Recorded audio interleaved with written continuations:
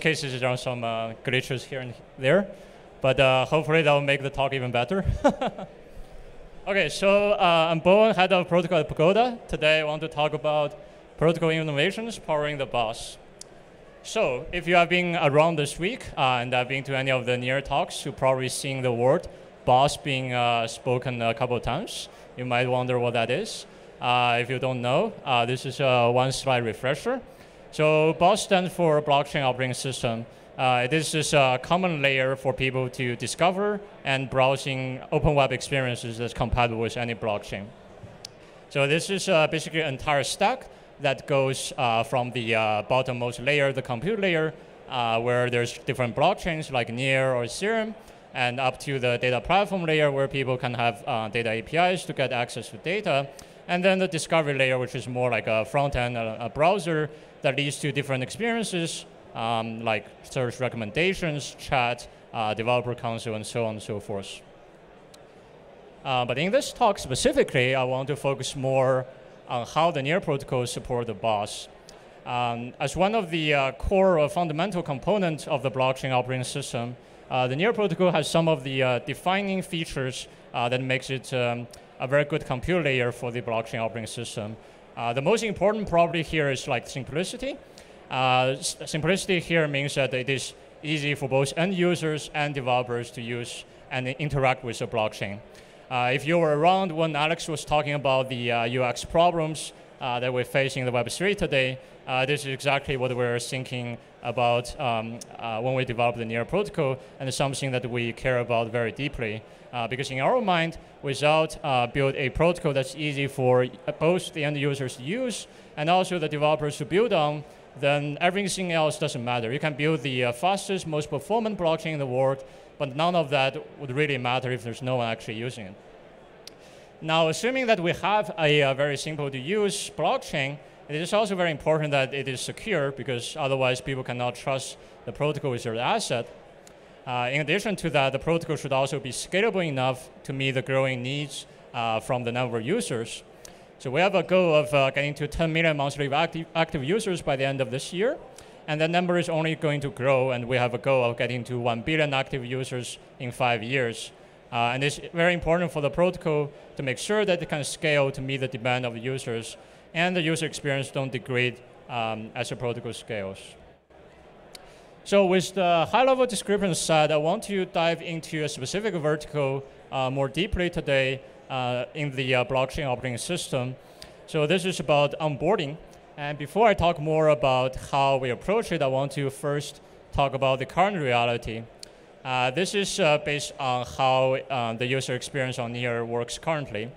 So if you're a new user to Near and you just learn about Near, usually you go through the following flow. You either land in a wallet because that's how you learn about Near, or you get redirected to a wallet from the app you're trying to use. And when you log into the app, when you try to use the app, it will say like, well, you need to log into your wallet. And if you don't have a wallet, you get redirected to the wallet to create your account. And then you try to do that, realize that, well, you actually need some Near tokens. Now, there are several ways you can do that. One is that if the wallet is supported, you can directly buy tokens from within the wallet. But if it doesn't, probably have to get tokens from centralized exchanges or ask a friend to help. Now, after you go through all of that, you can finally create an account and start using the apps. So that is, while that is unique to Near, it is actually pretty similar in the Web3 space. I mean, there are maybe small differences, but overall, it's already almost like an established paradigm like how a Web3 user gets onboarded. Even though we may take granted for that today, it is actually a lot of hoops to jump through before a new user can start using an app in Web3. And that is sufficient to deter most of the Web2 users from actually trying out any of the dApps in Web3. So what do we think is the ideal workflow? It's actually pretty simple. If we think about how the Web2 apps work today, it's usually just two steps. A user somehow learns about an app, whether that's through a friend or like they read about it in an article or on some forum, and then they decide to give it a try. They just go there, open the app, and then start using it right away. Pretty simple. I mean, they may, at some point in the future, need to pay for the app, but usually in the onboarding experience, that's how it works. So what are the obstacles to the ideal flow here? We think there are two fundamental obstacles here. One is that users have to pay for transaction fees in Near, and also users have to have Near in their account to pay for the storage. So those two constraints are actually fundamental to the protocol. And while that is somewhat unique to Near, I think other blockchains have more or less similar constraint that makes the onboarding flow not as good as what it can be. So what are our solutions to this problem? It is twofold. One is that we're implementing this feature called meta transactions. It is a protocol feature that will allow third parties to pay for transactions of a user, and that third party is using an app. And second, there's this protocol feature called zero balance account, which means that under some specific conditions, accounts do not need to maintain any minimum balance for their storage. And if you're a new user, your account, you already meet those requirements. So let's actually dive deeper on the technical level to take a look at how those things actually work. So before we talk about meta transactions, let's first take a look at how a regular transaction works. It's pretty simple. A user sends a transaction, they send the transaction to the blockchain, and then the validator will do some validation before that. Before they actually include the transaction into the block, they will check that the user actually has enough balance on their account to pay for the transaction. And the user is charged when transaction is converted to a receipt, meaning that it is actually executed on chain.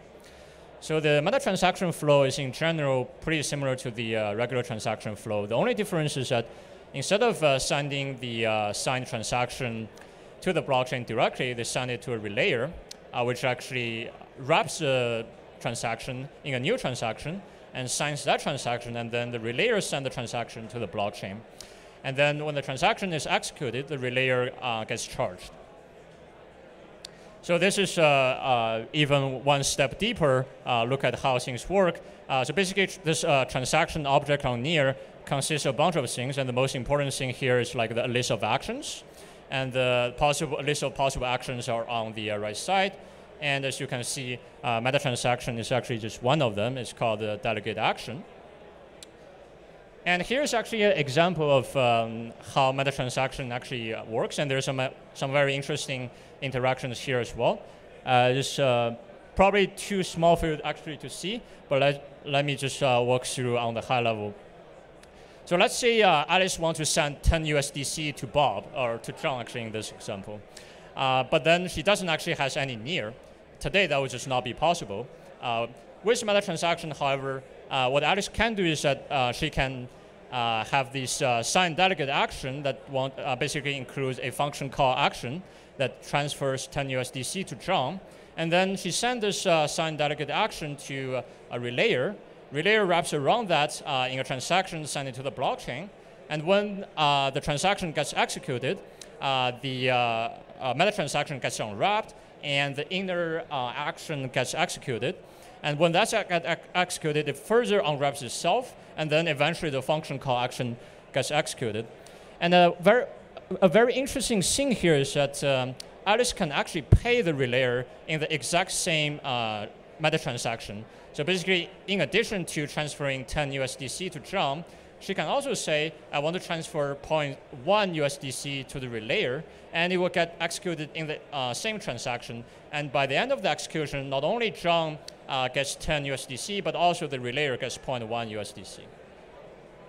So that's how the meta transaction works, and let's take a look at how the other important feature, zero balance account, works. In order to better understand how it works or why it even matters, first, let's take a look at how storage on Near works.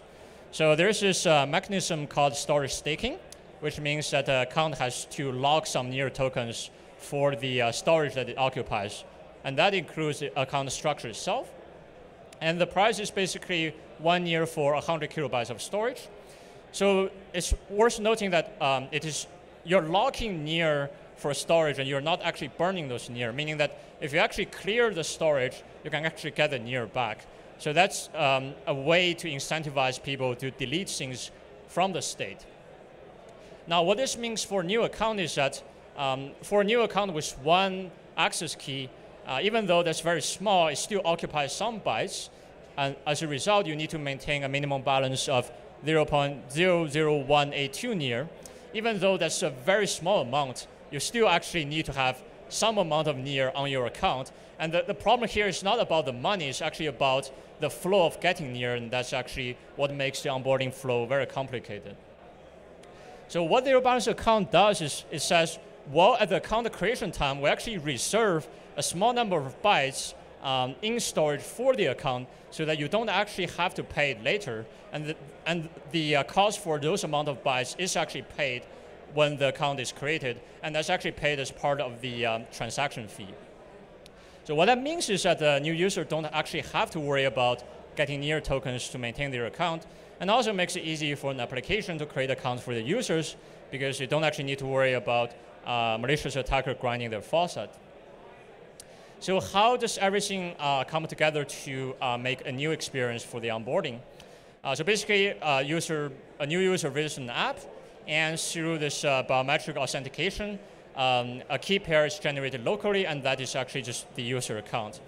And then the application would pay for the user initial usage of the app as part of the user acquisition cost through meta transactions. And since the user don't actually need to maintain any balance on their account, they can start using application right away. And it's not that this onboarding experience is good for this app specifically. It's also great because the user only need to create a new account once, and then they can use a new account for any other application that's on Near. So all of that is great and give rise to a very promising onboarding experience. But I also want to talk a bit about some of the more exciting stuff that's on the horizon and how those protocol features actually support the blockchain operating system. So one of the most notable things is account extensions. So today it's very difficult to compose different account modules together. Let's say you want to have more customized control of your account, and you want to have both a multi-sig and, let's say, a proxy contract to have very customized control of your own account. Today, the way to do that is pretty much like you create a new smart contract out of those two, and you have to deploy that to your account. This is both very expensive and also time-consuming. If we can have those account modules deployed globally, then it's very cheap for users to do that and also very convenient. Another thing is that we want to provide primitives for smart contracts to scale beyond one shard. Today, even though Near is very well known for sharding, scaling, being able to scale linearly with number of shards, smart contracts themselves don't necessarily take full advantage of that. And we want to make sure that even if a smart contract gets, say, 100 million users, it's still very easy for them to handle that. And the way we do it is basically to provide the primitive that allow developers to easily shard the smart contract if they want to.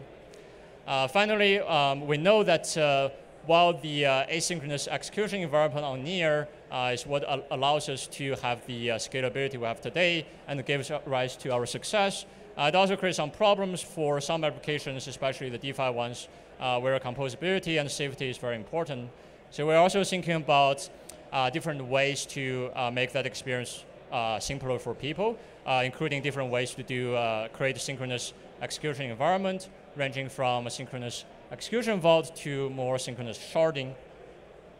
So yeah, those are some of the very exciting stuff that's on the horizon. And I talked a lot about the protocol features and how it supports the blockchain operating system, but I think it's great for everyone to try themselves. So please check out alpha.near.org. This is the one of the gateways to the blockchain operating system. And if you're working on the hackathon, please check out boss.gg. This is one of the gateways that allow people to build Ethereum applications on Near. And yeah, that's it for my talk. Thanks.